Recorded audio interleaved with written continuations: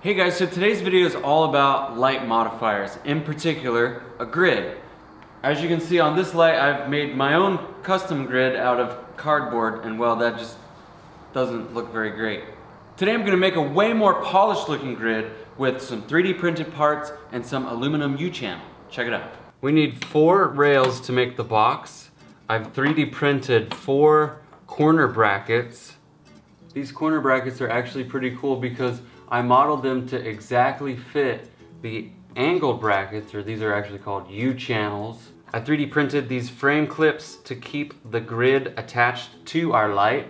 And the only hardware we're using is 2 1/4-20 thumb screws with nylon lock nuts on there so we don't bottom out the mounting points, and a couple of 1/4-inch washers. Oh, and for the grid, you're gonna need a pack of extra wide boba straws. I got this pack of 100 on Amazon. I'll leave a link in the description. This is what the grid will be made of.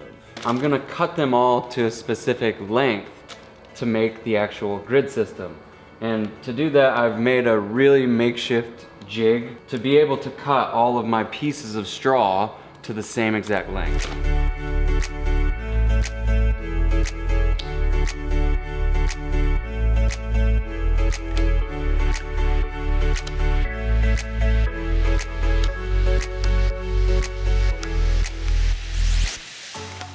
Surely there's a better way to do this, but we need lots of these pieces, and this is just what I came up with on the fly.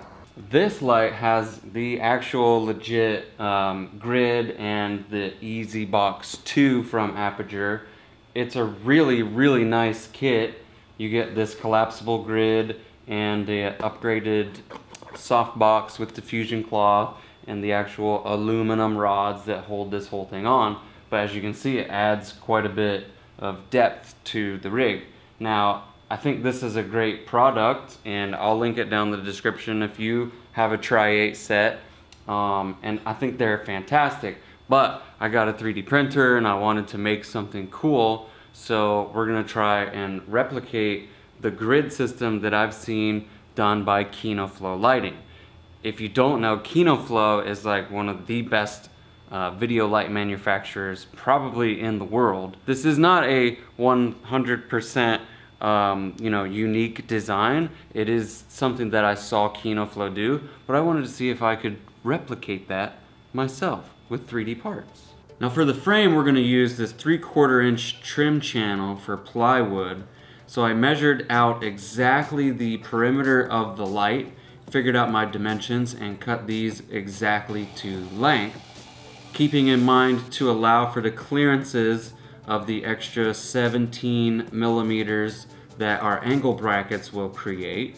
After I got my frame pieces cut, I had to file down the edges because they were quite sharp and jagged. So filing those down helped me make sure that I can slide those into the angle brackets super easy.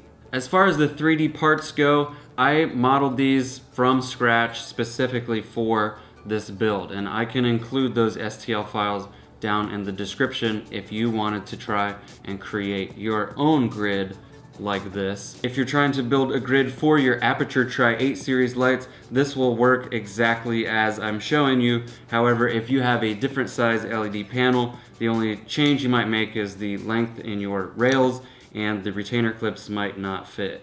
Okay, now that we have all of our pieces, glue, and our grid made of drinking straws, I think we're ready to build.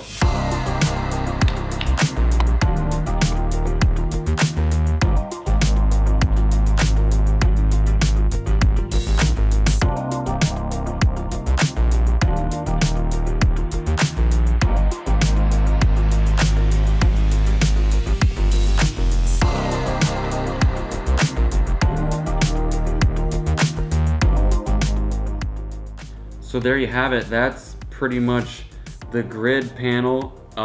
It looks just as cool as I thought it would. Now all we have to do is let the glue dry so it's nice and hard and solid, and we'll come back to this tomorrow and clip it on the light.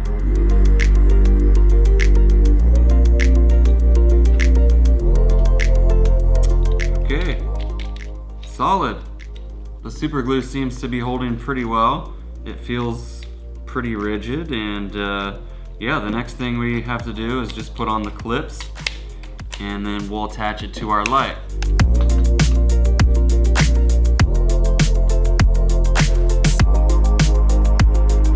I'm gonna have to turn the lights off and show you just this wall. I think the best way to give you an example is to shoot across the wall to show you how much light is gonna spill from an angle.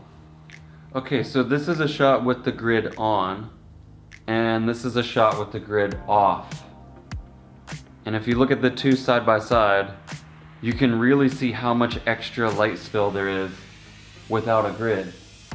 Now if we turn that up to 100% intensity, that is 100% brightness with no grid, and this is 100% brightness with a grid.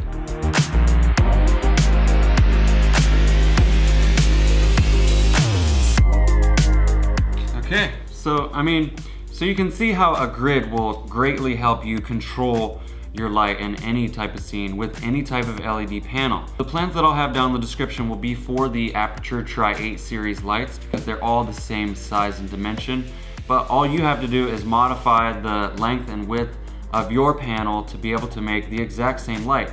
Your mounting brackets might vary, so if you need help with that, definitely let me know.